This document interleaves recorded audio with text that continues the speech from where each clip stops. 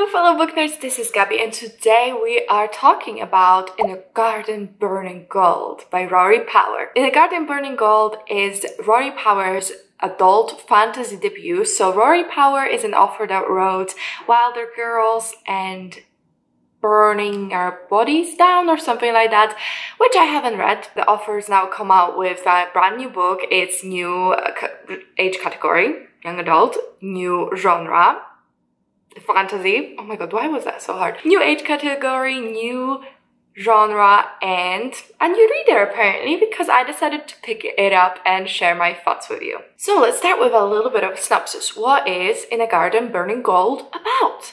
So we follow two siblings, Rhea and Lexis, who are twins, and they are son and daughter of this very powerful ruler. It's a Balkan region mythology inspired fantasy, and in this world we have these like rulers of each area. They're called like Stregovoisi,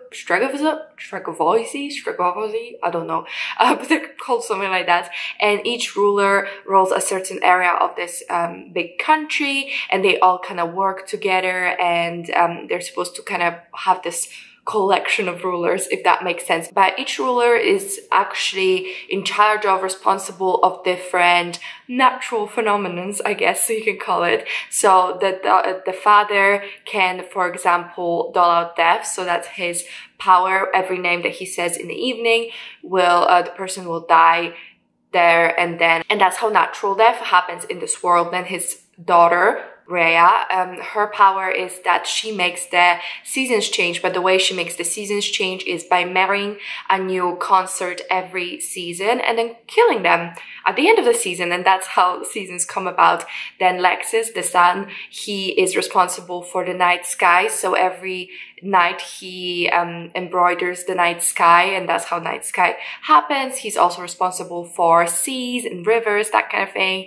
Then they also have two other siblings. So the sister, the younger sister, is responsible for changing seasons by like colors, and whatever she paints goes into the world and is reflected in the real world. And the youngest son, he has the power of creating these mechanical creatures, and whatever he creates in this garden, in this palace that they live in, will be reflected in the real world. So the legend says that these powers used to belong to the earth and used to be natural phenomenon, but then the saints took it from the earth, and saints ruled for a long time. But then there was an uprising, let's call it, and the saints have been all killed, and one of the saints took everyone's power. And since then the powers have like slowly dissected onto the ruling families. So our main characters are Rhea and Lexis, and they're twins, and we hear from both of their perspectives. So the main kind of plot thing happening is that there is unrest in this country, and people are starting to really question the main character's father's rule, and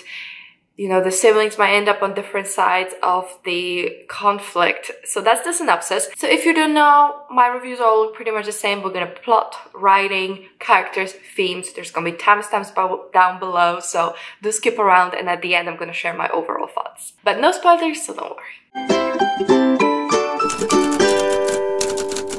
So let's start with writing. So I thought it was absolutely gorgeous. It wasn't like overly poetic or purpley, but it just conveyed the world in such a rich way. I was just stunned. Like, I was shocked, gobsmacked, whatever else. I was that. It was absolutely gorgeously just woven together in a way that was beautiful, and the words just made the world come alive and just felt so lavish and beautiful, and like you could touch it. And I really enjoyed that aspect of the writing. Everything was so decadent. I don't know how, but I felt like I could taste everything. You know what I mean? Maybe you know what I mean. It was absolutely gorgeous writing, and again, not overtly purple or anything, but I just felt like it portrayed and conveyed everything you needed to. I didn't really realize what that like magic system was like, all of that. I read the synopsis, but you know, I always forget it as soon as I read it, and went into blind, and it was like, wow. And even like exposition was done so seamlessly. It felt like there wasn't exposition. It was all done so well. It felt like it was woven into the tapestry of the story so so beautiful, and I really like how we found that information in like very organic way that didn't feel like an exposition. I mean, obviously to an extent it was, because we need to learn about this world, but it was done so well and really felt seamless. Now let's talk about plot. So it was very slow. I don't know if you're into that kind of story, but it was purely political intrigue fantasy. Not really much happened, and the pacing was pretty slow. I did also see a couple of reviews on Goodreads, people mentioned the pacing and saying that that didn't work. I don't think it was necessarily like bad writing or it came out as it wasn't intended. I think the author wanted it to be super slow. Nothing really happens. We're just setting up all of these gears that will eventually lead to something, probably in book 2 or at the end of this book. And it, like, all of these chess pieces were set up, and we only saw the beginning parts of the game where, you know, on the pawns are moved and maybe 1 or 2 the important pieces were moved. So that's what it felt like. But that being said, I really enjoyed the world. I absolutely just was so gobsmacked by how much I loved. I chose a favorite word per video, and apparently this time it's gobsmacked.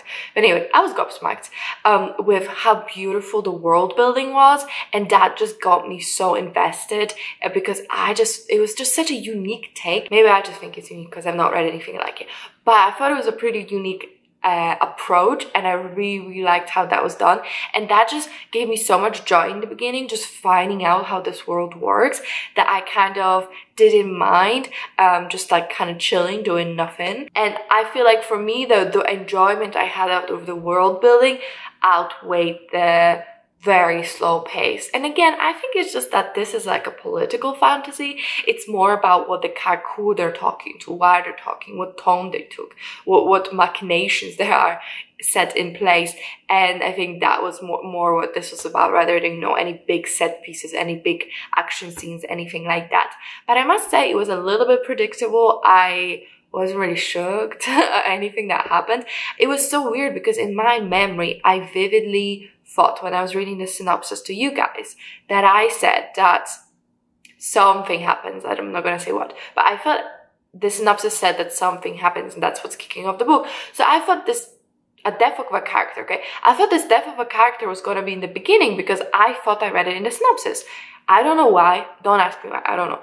But I was like waiting for this character to die and waiting and waiting and waiting. And it was like 80, 90%. I was like, what's happening?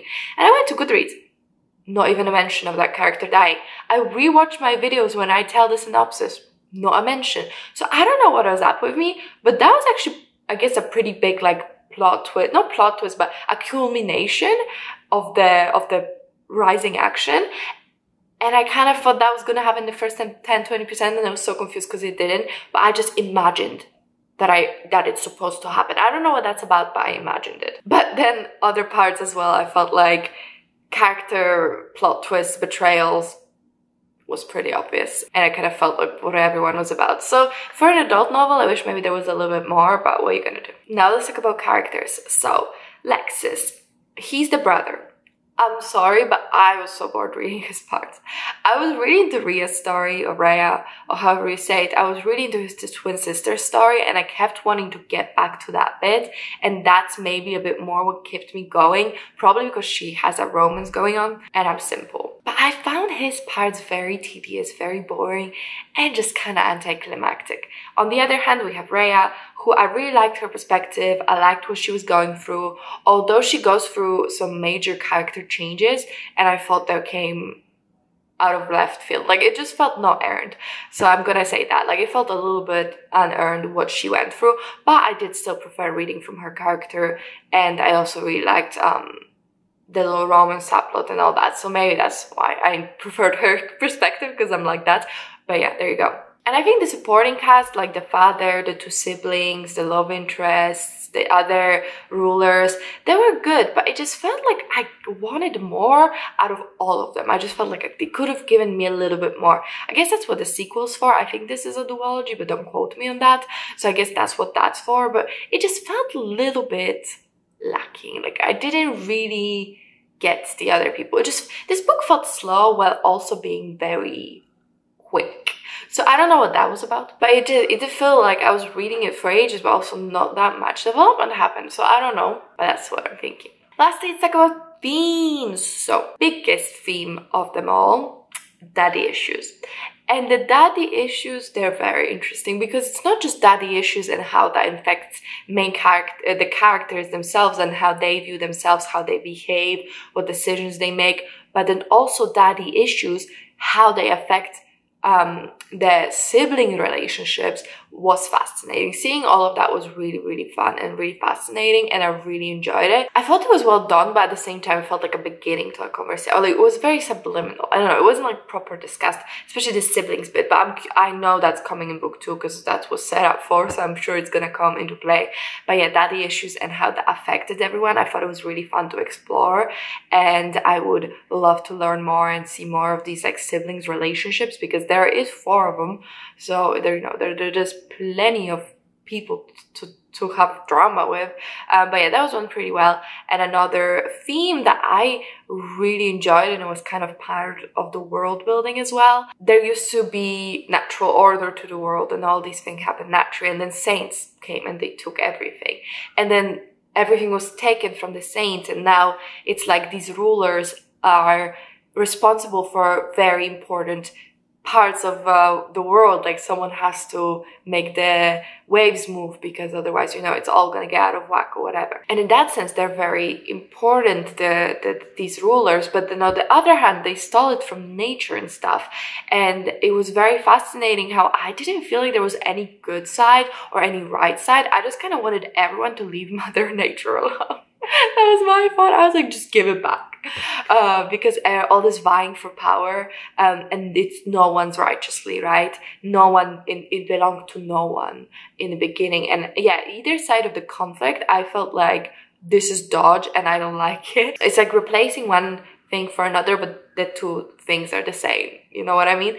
That was a very fascinating thing that I was thinking about while reading it, and I'm very curious how in the sequel it become more apparent what the stance of the book is on this issue, and how that's going to resolve itself. Because yeah, I felt like there wasn't like a good guy for me to root for, which I enjoy, and I think it's really cool to have some morally gray or like ambiguous question they want to ponder. So that's really cool. I enjoy that. Well, those were all specific sections. Overall thoughts, I did really enjoy it. I do think that I enjoyed the beginning a little bit more than towards the end, and having had a couple of days to like sit back from it and just like, you know, rethink and kind of reflect. And I read a couple of reviews because I was looking for some maybe author interviews, but there wasn't really any. And I first gave it 4 stars, but I'm leaning maybe a little bit more, maybe still 4, maybe 3.5. We'll see. I'll come to my April wrap up and we'll see what I'll do. I think my main problem, what it was that the book is so slow and the pacing was pretty slow, and not much happened beyond like conversations and thinking. But at the same time, somehow character motivations and decisions felt abrupt. It just, to me, feels like, you know, if we're just gonna take our time discovering the morality of this world, or just like take our time on the political intrigue, but then the characters kind of switch alliances and make really big decisions that are so against who they are in the beginning of the book, or at least what they've been conditioned to be, and they just kind of make that decision a little abruptly. Maybe the sequel could kind of take it to, oh, actually they're just greedy, and I like that. But if they're like pretending this was some deep thinking, I might have a problem. So in the end, I really enjoyed the book. I would recommend it, I think, especially for the world building. If you're fascinated by like the Balkans, which is like Italy, Croatia, Greece, that kind of vibe, like ancient that world, I would really recommend it and I would check it out. I think Rory Power is clearly a very good writer, and I'm very interested to read more from them. But for me, maybe 3.5/4 stars, but I definitely don't regret reading it. I did have a really good time, especially with the world building. So let me know, what did you think about In the Garden Burning Gold if you ended up reading it? I would love to know what you thought. I've not really heard that many people talk about it, so I would love to know. And let me know if you didn't read it, that I convinced you to. Answer all of those down below. Thank you so much for watching. I really appreciate if you could comment, like, and subscribe. It really helps me out. But that's it from me, and I'll see you in my next one. Bye!